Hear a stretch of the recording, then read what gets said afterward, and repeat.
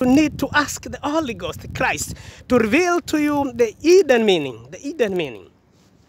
That's when that we see in chapter 3, like verse 20, after Eve did eat the fruit and he gave a husband, and Adam to eat. We see Adam does call in the book of in the Genesis chapter 3, verse 20, he called his wife Eve. Here, Dr. William refers to understand another thing here. Adam is the one who calls Eve, who calls the woman Eve, not God. Hallelujah. Oh, hi.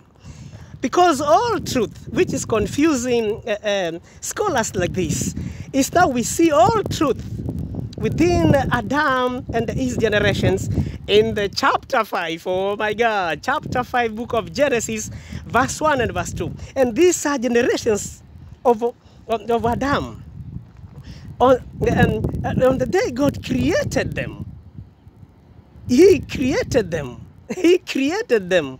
You see, male and female. Hallelujah. And He called them Adam. What does this tell you?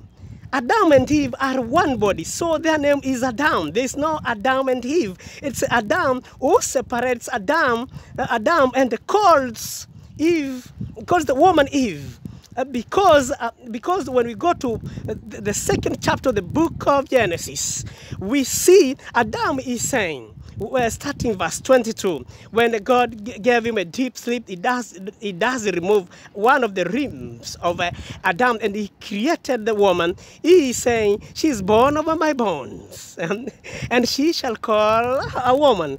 And then a man shall leave his father and mother, and he shall cleave unto his wife, and they shall be one body. That's why I'm taking you to this book of Genesis chapter 5. God called them Adam. They are one. They cannot be separated. But it's man Adam who separates Adam by calling the woman Eve. And in this understanding, Dr. William Washington, he misses the point where he thought in the book of Genesis chapter 1, starting verse 26 to 30, where God, He created them in His image. He is down there thinking it's another generation. They are the same Adam. They're the same Adam and Eve. Because the proof is the book of Genesis chapter 5, verse 1 to 2. God, He created them, and He called them Adam, male and female, in His likeness, in His image. Hallelujah. Hallelujah. Oh, Holy Scripture is sweet when God of Israel, the Holy God, favors you with knowledge of His Scripture. It just flows in happiness, glorifying His own holiness. Say, who can be likened unto our God? None than Thee. You created all these things. Oh Lord, you can see all this creation of God. The mountains, we say, is holy, holy for even. And we will never have any other God than Thee. Thank you, Christ. Thank you, Lord, my God. I'm repeating again. Scholars like William Washington, they miss the point. When he reads the book of Genesis chapter 1, where let's create our man in our own image, he's saying this is another generation. But he fails to understand in the book of Genesis chapter 2. Here we are given details. The first chapter, a man was created, but now we see a man was created on the 6th day. We see God ending His work on the 7th day. We see 7th day God resting. We see this man was created out of the dust. We see in the second chapter, this man is taken to a limited holy place called Garden of Eden. And this is not another generation. And now they say, in the book of Genesis chapter 4, verse 16, that we see Cain, after killing his brother Abel, he does leave the presence of God, and he goes to live the land of Nod, and he married in that land. Now they try to come up. then there were people living in that land of Nod because Cain left. So there were people who were waiting for him in that place because he does take away from that place. He doesn't understand again. I repeat again. We go back to the book of Genesis chapter 5 verse 2. And God, after creating male and female, he called them Adam, one name. When Cain leaves the presence of God to go to the land of Nod, he is going with his wife. There was nobody in the land of Nod. Hallelujah. Scripture is not a storybook. Oh, hallelujah. It's not a storybook. There was nobody in the land of Nod. He should understand one thing, this Dr. William. Scripture is not a storybook. That's I repeat again. And that's why you must ask Christ for knowledge of this scripture. You cannot just come up with your own words and say you understand this like this. You'll get confused yourself.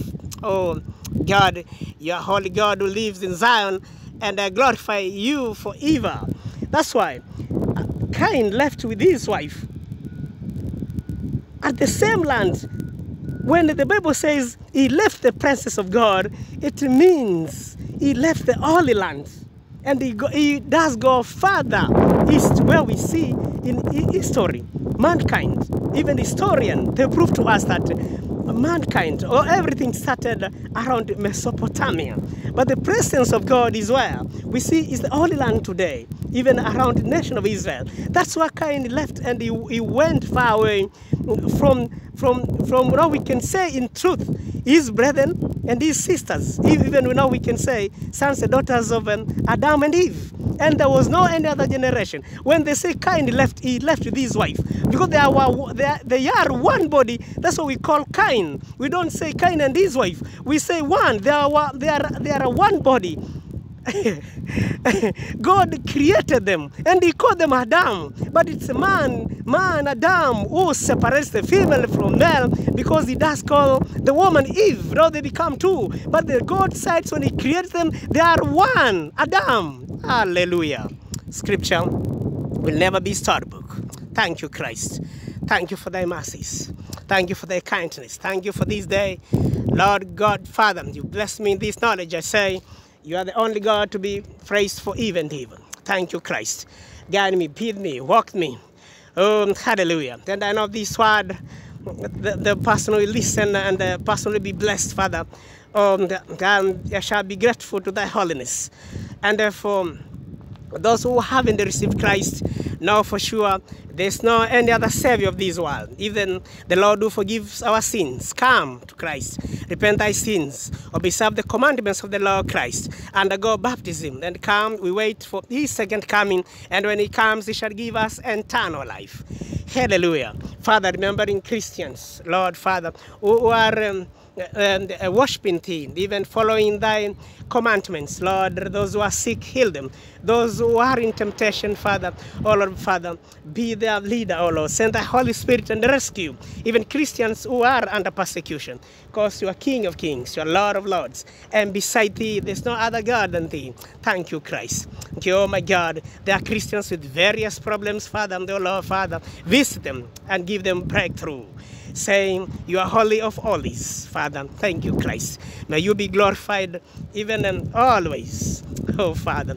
As we await for thy second coming, we say, glory unto thee, glory unto the Christ, even the King of kings, the creator of heaven and earth. Thank you, Christ. Thank you for blessing me, for walking with me, for being me. Oh Lord, who can be like unto thee? None than thee, than Lord God, who lives in Zion. I glorify thee. Say, holy is thee. Thank you, Christ. Thank you for this day. Hallelujah.